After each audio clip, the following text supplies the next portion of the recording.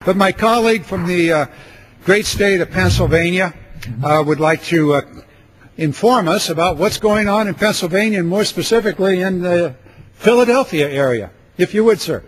Well, I want to thank our leader on this effort of focusing in on what really matters economically in our country, which is manufacturing-based jobs. You know, in Philadelphia, we have some 1,300 manufacturers, and in your package of bills that I'm very happy to be a co-sponsor of, you focus in on a number of issues: closing foreign tax loopholes, dealing with the question of mass transit, bus, rail, and also energy systems. And I just want to spend a few minutes just to talk to you. We have among our...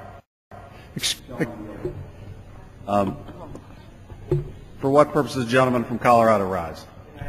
My friend from Pennsylvania for yielding. Mr. Speaker, I send to the desk a privileged report from the Committee on Rules for filing under the rule.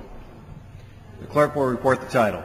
Report to accompany House Resolution 1549, resolution providing for consideration of the bill, H.R. 1264, to the National Flood Insurance Act of 1968, to provide for the National Flood Insurance Program to make available multi-peril coverage for damage resulting from windstorms or floods and for other purposes.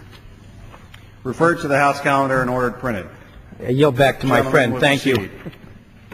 Well, we always want to have due deference to our colleagues on the Rules Committee because they rule over all of us.